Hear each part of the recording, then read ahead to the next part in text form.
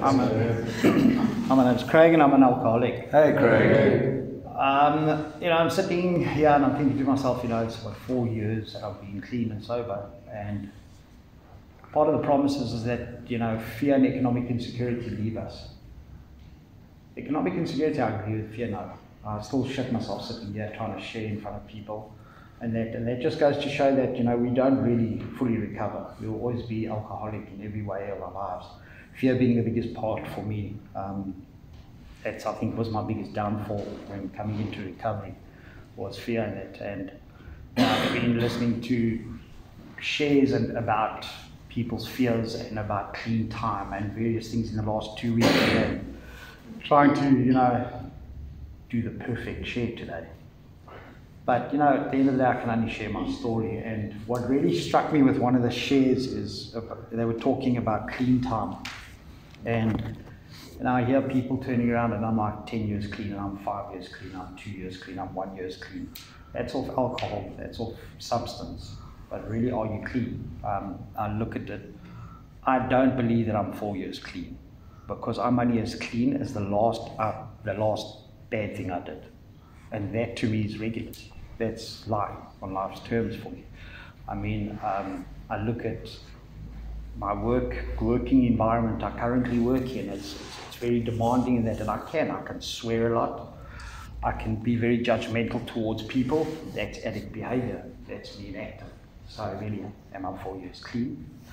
And that is a reminder for me. That's why every day I know I'm not going to get it right. I'm not going to be the perfect person in recovery. I'm not going to do the right things all the time. What I'm going to do is I'm going to practice this program to the best of my ability, and that's the gift that I've been given from my higher power, was understanding that I have to practice this program to the best of my ability.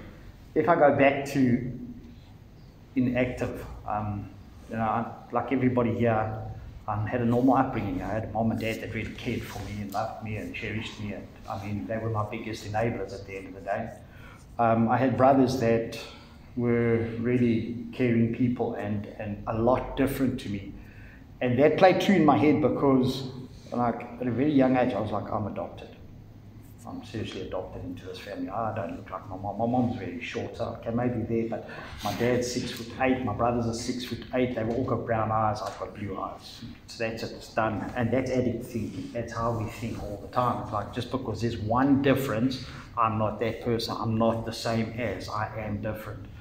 And I lived my life like that. I lived my life in every aspect. People did something in a specific way, I had to do it differently. I had to be that person that, if everybody's going left to the mall, I'm turning right. I'm going to do it differently because I know better. And to me, that was my biggest downfall as well, was the fact that I thought I knew better. I was speaking to members of this fellowship yesterday and expressing how nervous I am, and I don't know what to share about and things like that. And part of being in recovery is that you never see your growth. You never see how far you've come. And I speak to members just to engage where I am. And the one thing that stood out for me was that I arrived into recovery a know-it-all. I knew everything.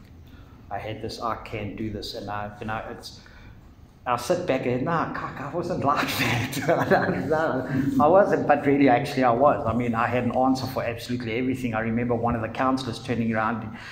I was in a concerned group, and she looked at me and she said, "Fuck, you need to be a politician because you've got an answer for everything."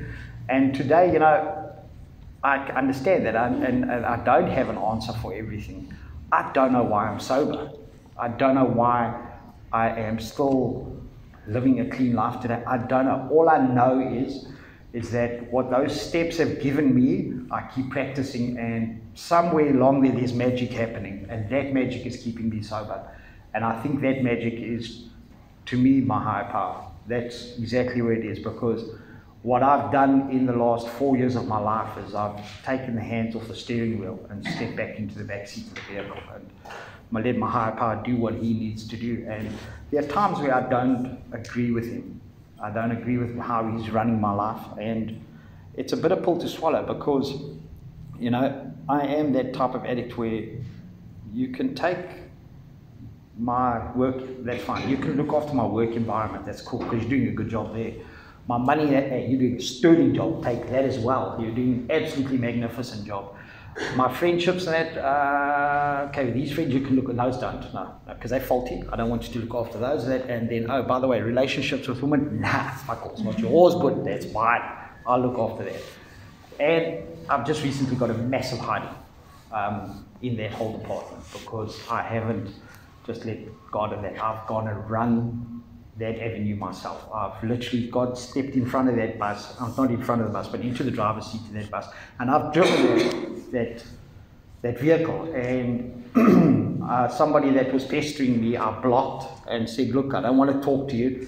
Now, this is the irony of it.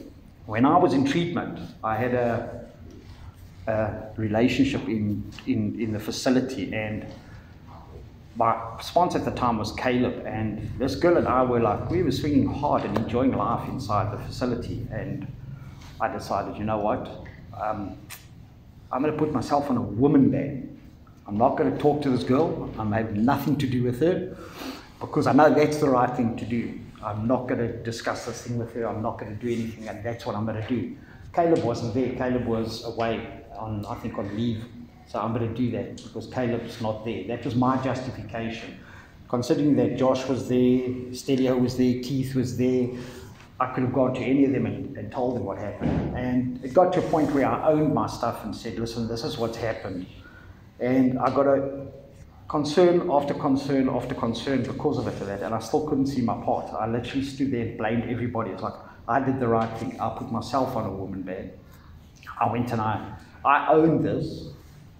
But how I owned this was, I'm in love with her. She's amazing. She's the best thing since sliced cheese. And I'm going to come in clean and show you that I love her because I'm coming clean. That's how much I love her. How sick am I? Seriously, I mean, I'm finding love in the rehab, you know. But at that moment, I'm sick as I can be. And after all of that had happened, it's like, you know, I sat down and I went through the whole thing with Caleb at the time and that, and he turned down and said, do you know where your biggest mistake was? And I was like, no. He says, you never came and spoke to me. You never came and said, this is what might be happening or could be happening. I would have dealt with it and you would have got out of this thing a hell of a lot better than what you currently are. And that's run true in my life. I keep using that as a gauge for me, because every time shit goes south in my life and I don't reach out and I don't talk to people, I get a hiding. And that's what's happened now. I mean, I've tried to run this whole thing by myself, haven't spoken to my sponsor honestly about what's happening, and wow, it came for me. I got a package in the post the other day with 5,500 rands worth of gifts in it from a girl, and I'm like, I don't know what to do. And this is how this program has changed me, and it's because I can see it now. Inactive, whoopee, he has an expensive aftershave, lovely shirts, biltong, and lacquer. First thing I'll be wearing today is that with that expensive aftershave. I'm wearing Brute and a second-hand t-shirt today. Because I can see that this is not right. This is fucking, I am so uncomfortable in my skin right now because of this.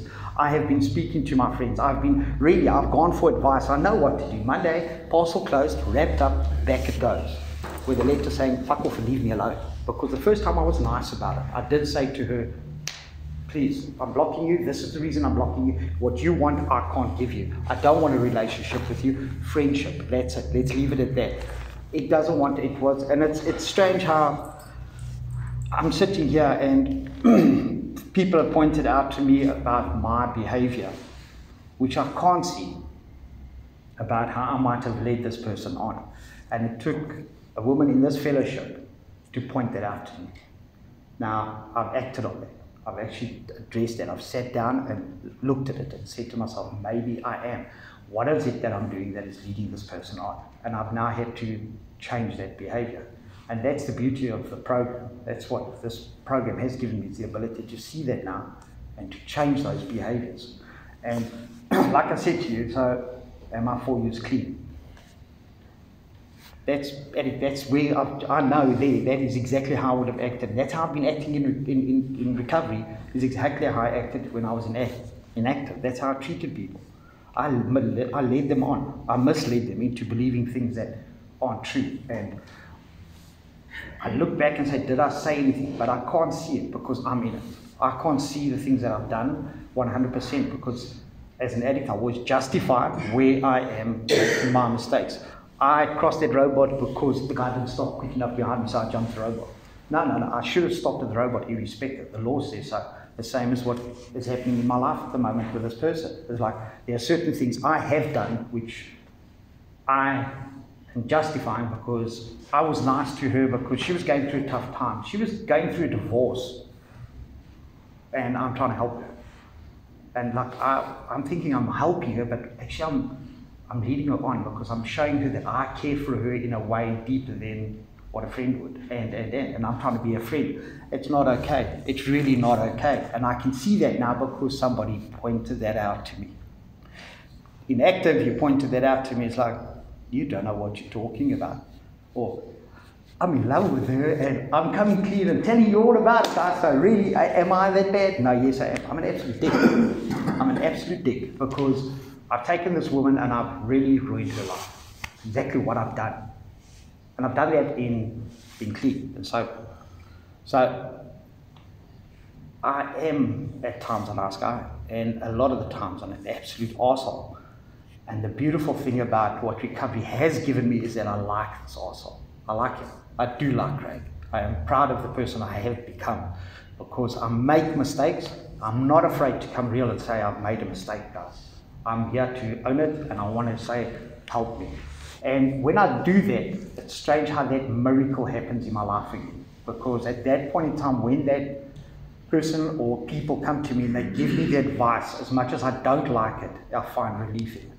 I do find relief. It's like that problem has been lifted from my life. I can now breathe again. I can now focus again on things that I need to do in my life, like working like a proper human being, not being aggressive at work, not bullying people, not sitting and bad-mouthing people and being judgmental and those are the normal things that I need to be working on. But I've taken all my attention. I've been working on something that has really taken a lot out of me, and instead of handing it over, I'd like to keep it to myself. You know, high power, you can't touch us. It's my side. I need to look after. And you know, I look at it. Part of our 12 steps is that we have to hand over.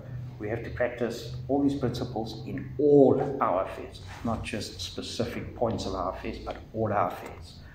You know, I look at it and say that to me, I'm grateful and I'm thankful for this hiding that I received, because it is, for me, as an eye-opener as to how quickly I can have a behavioral relapse. I can go back into that old ways of doing things. And it's times like that that I'm grateful that my higher power comes and screams and shouts and swears and beats me back to where I need to be.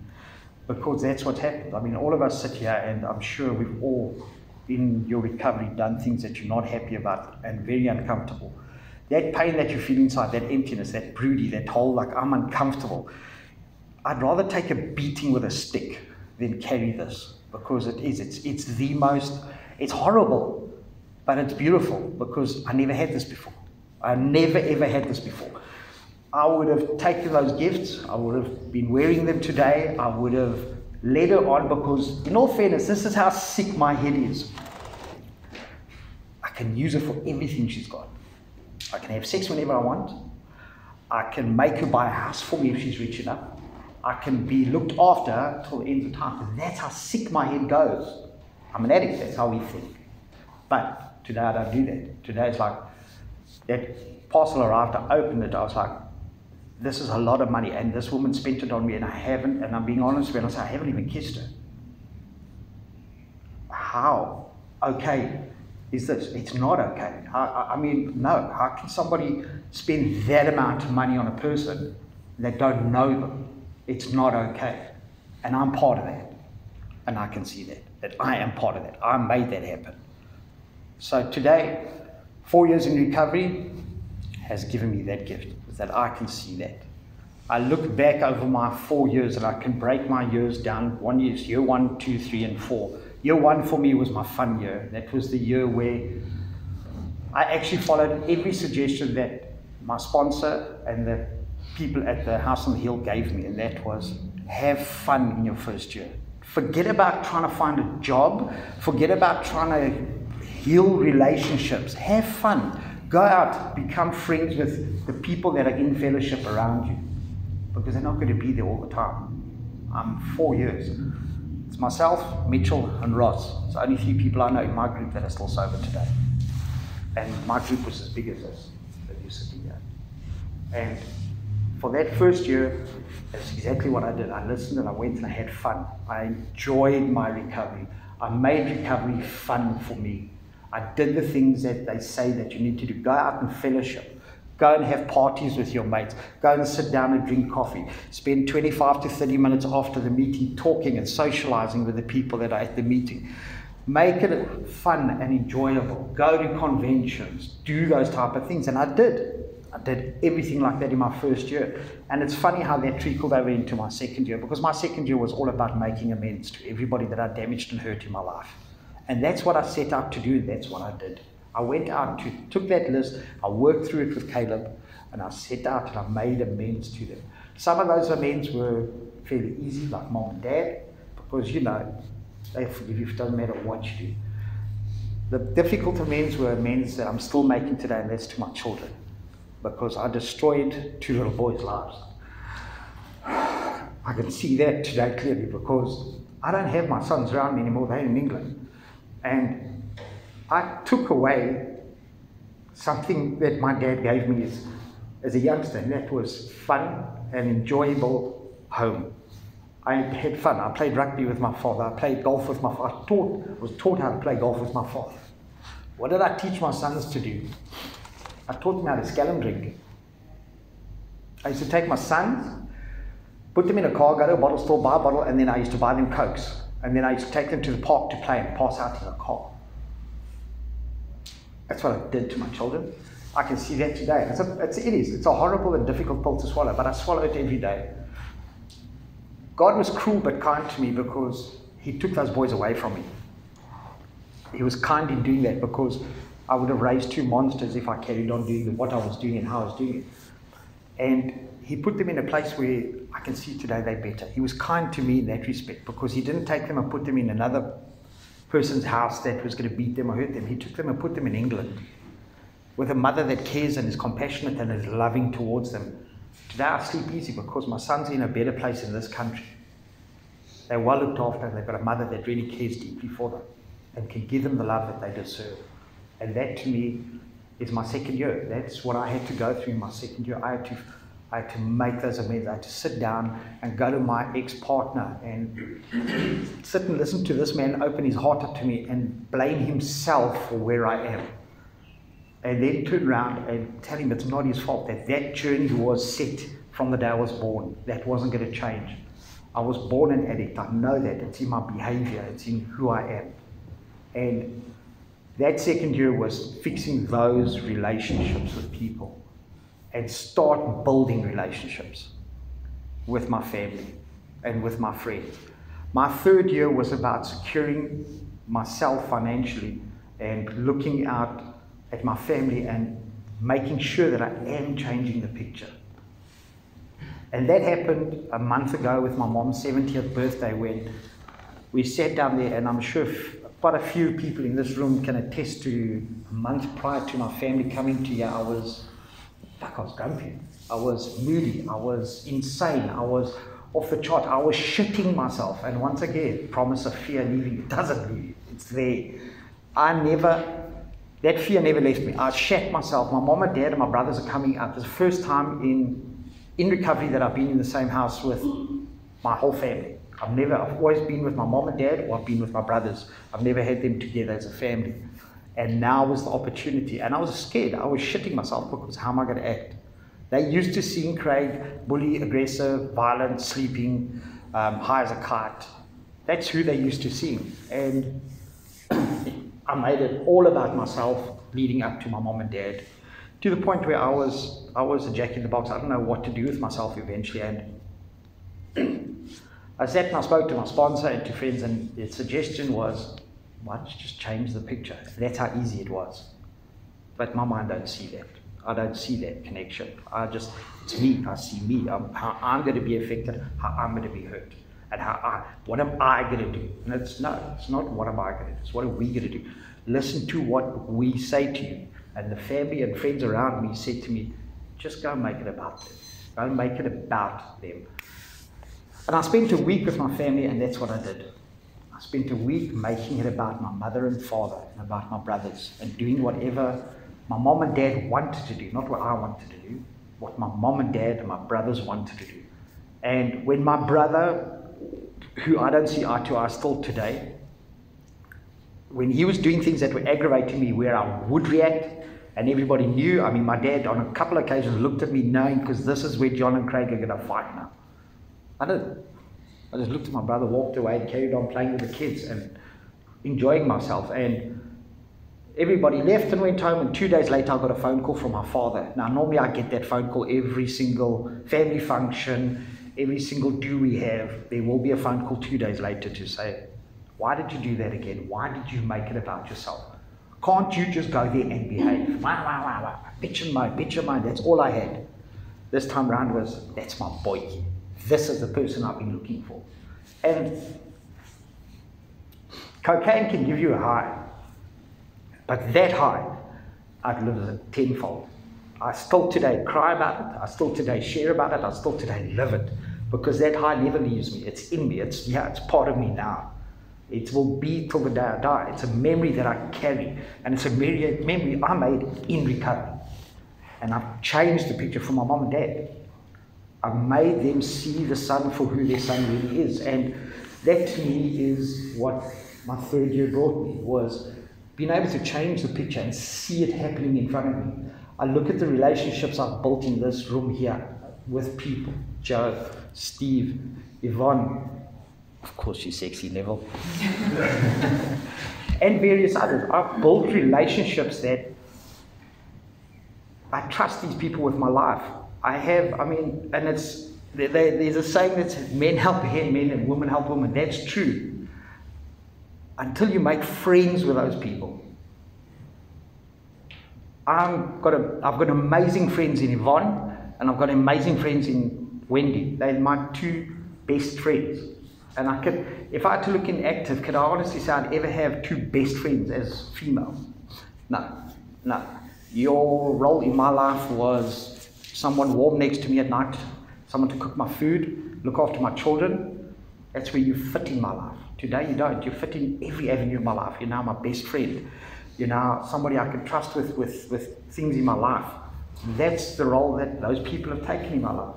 I met Neville in treatment facility as the crazy chef, and my best friend. He's not just my best friend, he's my sponsor. I share so much likeliness to Neville that he'll look at me and go, you're not okay. And then hammer me with the cock that I don't want to hear. And and the beautiful thing is that relationship is reciprocated both ways. I look at him, he's my sponsor, but I can see he's hurting, and I put my arms around him and I talk to him and I give him advice from my side. I look at the trouble he's been through, I've been through it. This is where this program works, because my shit that I went through in active is helping my sponsor, my best friend, today. And that's where this program works. That's why I don't mind coming here and sharing about real shit in my life. Like, I fuck up constantly. I make mistakes. I swear at my staff. I can be abusive. I've picked up a spade and nearly hit one. I've done those things because that's life. I'm not perfect. I'm not a saint. I'm going to do those things. And I'm going to do it again tomorrow. I know that. But I'm okay with that, because I know I have a choice. When that moment arrives, I can either pick up the spade and follow through and beat him, or I can put the spade down. I put the spade down. I didn't beat the guy, put it down, but I did pick the spade up. At the end of the day, I owned it. I came clean. I went to my boss, I spoke to my boss about it. They laughed at me about it. But it was funny for them, but I felt cuck. Because I know that's not okay. That's not who I want to be. It's not what I want to be. I don't want to be that person. I like the person I am today. I like the fact that I have a relationship with every single person in this room. I like the fact that there are people in this room that come to me when they're going through a difficult time and ask me for advice. 5 years ago, you wouldn't ask me for jack shit, not even a penny. Because if you put your hand out, I'd steal your watch off it. That was crazy. Today is not the same guy. Today I can sit down, I can laugh with people, I can enjoy my life for what it is. And that was my 3rd year. My 4th year was realizing that recovery is beautiful for me. And recovery it's become a passion, something that I really enjoy. I really love it. It's amazing because it's given me 3 gifts in my life. It's given me year 1, year 2, and year 3. I've experienced the gifts that I've chosen I want to experience. I've lived my life. I've had difficult things happen in year 4 for me. And I've dealt with them. I've dealt with the fact that my children had to go overseas. And I was in the rehab at the time that happened. I don't think I would have got through that if it wasn't for Neville, if it wasn't for Stelio, and if it wasn't for Caleb. 3 addicts that helped me. Not my father, not my mother, not a psychologist, not a psychiatrist. 3 addicts helped me. And 3 addicts carried me through and put me out the other side. I share my youth with people like Steve. We have got an amazing taste in music and we love listening to those things and sharing it amongst each other and talking about those types of things. And what would I do in active with somebody like that? I'd be using with you. I'd be making my name Totti with you. But today I'm not. Today we share about what we want to do and going fishing and this and that. And that's changed. I mean, recovery is so much fun. It is so much fun. And it is exactly like at the end of the thing, you got to work it. If you want to make it, you got to give. And that's what I've done. I've made my recovery fun. I've made my recovery a fun place to be. People know, and a lot of people have come to my house and I braai on the weekends, they braai and they enjoy themselves, and they come back. They come back, not because they want to ask me to return their watch or their wallet. They come back because I cook great, I'm a great person to be around, and I'm fun. But I chose to make it that. I chose to keep my recovery fun. I want to keep it fun. I've listened to shares where they talk about a 5-year menopause. How many years are you clean? Almost 12. Yeah. But they speak about a 5-year menopause. I don't want to go through a 5-year menopause. I want to make my recovery fun. I want to enjoy my recovery. I've done things this year, and I've made it a conscious decision to do things that I haven't done in active and through the year. I've started fishing, I've started kayaking, I've started surfing, I've started shooting. And I've done that in the last year of my life. Recovery has become fun for me. Recovery has become a full life again. I look at my weeks, I'm busy at work, I've got friends that I go and see. I sit night, I go to meetings in the evenings. My weekends are gone, I don't have them. I literally wake up on a Friday and go to bed on a Sunday. I used to do that in active, but I never slept. Now I sleep, but it feels like I wake up Friday, go to bed on Sunday. That's how full my life has become. I spend time with people in the fellowship. I sit with Dino at his shop, having coffee with a man, talking to him and laughing, discussing people that are struggling on the street and how we can contribute and help these people. In active, I'm sitting there talking about, just she's got a cute arse, hey? And look at that, okay, that nice watch, I think we can remove that for $1,000. Now that talk is no longer. That talk is about Shane the Oak struggling. Hey? Let's see how we can help him.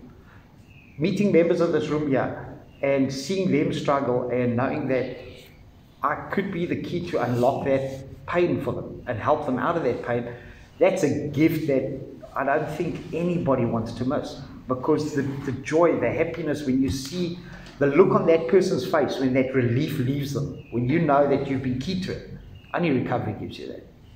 And only an addict will give you that. Because psychologists never gave me that, psychiatrists never gave me that, addicts gave me that. They taught me how to love again. They taught me how to live again and live addict style. And I like it. I enjoy being able to wake up every morning knowing that I only have 24 hours to make the best of what I can. Back in active, wake up and it's like, I've got to apologize for all the cuck I did last night. And then I've got to now plan how I'm going to return the money that I took. And so I'm constantly living in the past and future, the past and the future, the past and the future. I'm suffering with anxiety. I wonder why. I'm suffering with pain in my life, and I wonder why. I don't understand why everybody hates me. I've done nothing wrong. I've been trying to get the money back to you, but if I never took the money in the first place, I don't have to get it back to you. I don't have to go and live like that. Today I don't live like that. Today it's like I wake up in the morning, it's like, who am I going to fuck with today? And it's like, I enjoy it. I get up and I rag my roommate and I give him shit. And I pick up the phone and I bitch him on the divan, and I phone my favorite oak in the world at 5 o'clock in the morning and hear him whining and his wife whining at me. Those are things I do, and I enjoy it. I love it because I affect them, and they're laughing and they're joyful and they're happy. And that's who I am, and that's who I want to be, and that's who I want to carry on being. I choose my recovery because I like my recovery. I love my recovery. Recovery has given me a second will of life, and most of all, recovery has given me one thing that I've always wanted in my life: a place to belong and friends. And I've got it today. I'm driving, I walked from my house today with my hand in hand with my best friend Yvonne, and this oak next to me tries and picks me up like I'm a cheap hooker on the side of the road. Now that's addict behavior. No, but I mean, who would stop to come and say hello to me in the past? Nobody. People avoided me. Coming people stopping next to me saying, hello, how are you doing? That never happened. That is happening now to me. That's what recovery has given me. That's what 4 years in recovery has given me. It's given me the ability to change my life and show people that my life has changed. That's what recovery has given me. And it's not difficult. It's not difficult. If you can live according to your 12 steps, and it's 12 simple steps, you could break it down even further. Step 1. I don't want to be a God anymore. I make cuck. There it is. Step 2. Okay, that's me making the cuck. Step 3. God help me, because I don't know how. If I follow those first 3 steps, 90% of my problems are okay. And now I'm an arsehole, so now I've got to go and speak to people and tell them what an arsehole I am, and I'm sorry that I was an arsehole to them. And I do that. It's cuck in the beginning, but you do get used to it. That I promise you, because I do it often. And you get used to it. And it's nice when you change that picture for those people. When you say, I'm not going to come and hit on your wife again. It's nice to change a picture. You can go to that person's house and the wife feels comfortable and the husband feels comfortable around you. Because that's who I was. I'm not that person anymore. Because I've used the steps to change that picture. And I've realized that if I change the picture, I need to continue changing that picture. And to continue changing the picture means I have to admit that I'm not going to do the things again. I have to admit that I'm powerless over everything that I do in my life. And I have to admit that when I'm wrong, I can change that picture. And I just do that all over again and over again every day of my life. That's all I do. And that's how simple recovery has come for me. I believe I've got a higher power. I've got to make a mistake, change a picture, and then just do that over again. That's all I do. And they say, if you made it through sober yesterday, do what you did yesterday and you'll get through sober today. That's the truth. So that's what I do. I just keep changing that picture. It's as simple as that. Just change the picture. Make sure I don't do it again. And if I do it again, then I've got to go really look at myself as to why am I doing it again. Maybe there's an underlying problem. Maybe there's something that I haven't addressed. And address it. Sit down with your sponsor. Talk through it. Get it resolved and move on. Don't sit and dwell in the past about it and then, oh, what am I going to do in that? No, man, it's a mistake. You're human. You've got to make them move on. Get on to the next problem. Solve that problem. Get to the next one. Solve that one. And that's what recovery has given me, the ability to do that. And I enjoy doing that. I enjoy sitting down with people around me and listening to their problems and then trying to help them find a solution. First thing it does, it takes me straight out of self. I'm not selfless. I'm not thinking about me. I'm thinking about somebody else. And I surround myself with people like that all the time. I'm constantly at a friend's house, speaking to my sponsor, speaking to, although it's 5 o'clock in the morning, but speaking to people around me and picking up the phone and phoning Yvonne and Wendy. And I do that every day, all day. Because I'm enjoying my recovery. I like to hear what's going on for my friend next door to me. I like to hear what's going on for Steve in his life. Why is he not going fishing with me? Why is he not doing that? And then listening to that and then putting a solution in place and going and doing it. That's what recovery has given me. And that's what I love about it. And today I can sit here and say, 4 years clean, I'm 4 years clean of drugs and alcohol. But I'm only 24 hours sober. I'm only 24 hours sober because I act out every single day. So I'm only as sober as the last session, bad act out session I had. And that's daily. So I live my program in the sense that I have 24 hours in which to enjoy my life, and that's what I'm going to do. I'm going to live the next 24 hours the same as I did yesterday, and I promise you the last 4 years have been fun for me. They have been great fun. I've enjoyed every single moment of it. And I just want to say thanks to everybody in this room for making an effort to be part of my life, because without the people in this room, I don't think I would have recovery as easy as what I've had today. Thanks for sharing. Thanks, Carl.